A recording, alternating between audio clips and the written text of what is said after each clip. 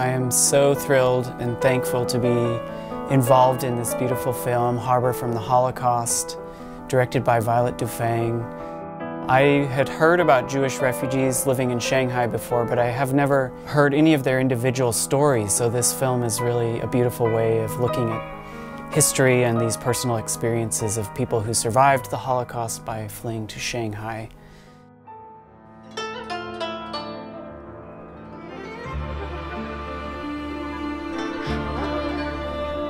On this score, I'm thrilled and happy to have some wonderful collaborators, beginning with Niv Ashkenazi, who plays all the violin solos. I knew Chad back when we were at Juilliard together, but this is the first time getting to actually work with him on this wonderful film. And today I have with me one of the Violins of Hope. This instrument right here is part of the collection of instruments that have all survived the Holocaust and have been restored by luthiers Amnon Weinstein and Avshi Weinstein.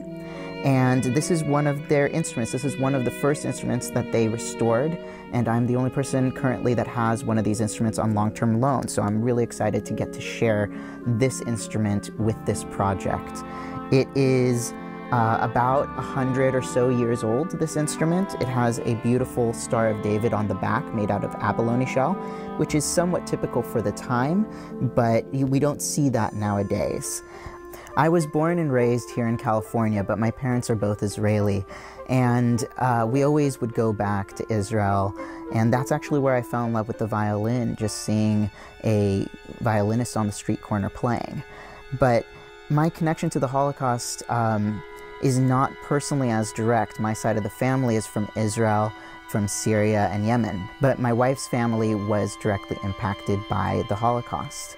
Her grandparents were married before the war, and they ended up being sent to 2 different concentration camps, and miraculously after the war they actually came back and found each other and lived the rest of their lives together. But this is something that's very personal to us as a family, and getting to do this work with this instrument has been very special. We recently collaborated on an album together. It was the first solo album on one of the Violins of Hope, and my wife, Leah Cohn, who's a bassoonist, she was the one that produced the album.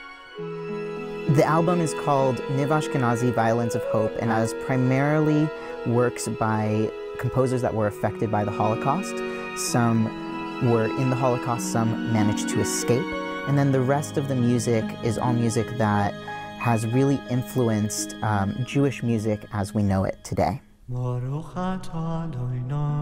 also have Rabbi Avram Mlotek, whom I had the wonderful opportunity of meeting in Jerusalem last year at a wedding of a friend. Avram has brought some deep soulfulness and, of course, the cultural representation of the Jewish faith to the score.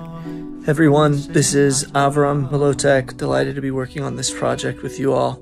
It speaks very much to my own family history, as my grandfather, Joseph Mlotek, was a Holocaust refugee, fled Warsaw, and spent the war years in Shanghai. And so I feel privileged to lend my voice to this project. Thank you to everyone involved. And lastly, we're really lucky to have Yo-Yo Ma be playing some of the cello solos on the score, starting with a piece that his father wrote. And he's also playing a melody that I've written that's inspired by a tune written by Mordechai Gepertig, who died in the Krakow ghetto in 1942. Hope you can all experience this film. It comes out September 8th on PBS, and I hope this film can help us better understand the plight of refugees around the world today.